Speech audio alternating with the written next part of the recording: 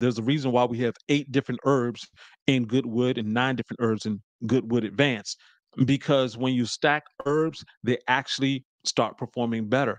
Not only do we have the yohimbe, the ginger, the sarsaparilla, the damiana, we have several different herbs in there. We also talk about other herbs that also work well with you too, because every one of them has a different benefit, and you need to understand how they work together.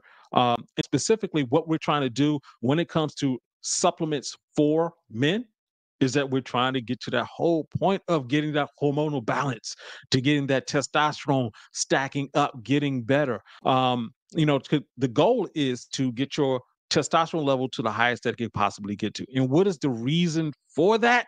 It's because the bursting and burning of testosterone is what fuels erections. In terms of testosterone, especially for men, our testosterone levels should be between 600 to 800 and above. That's that difference between men and women. Women's testosterone levels are average between 50 to 70, and men's should average between 600 to 800.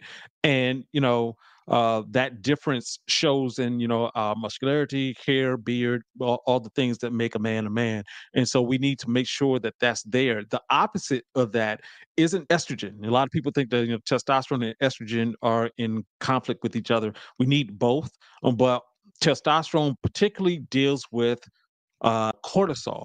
And right now we have a cortisol overload just because of the level of stress, everything that's coming into our bodies. We have to deal with that. Today's lifestyle makes it so much more difficult to deal with that cortisol.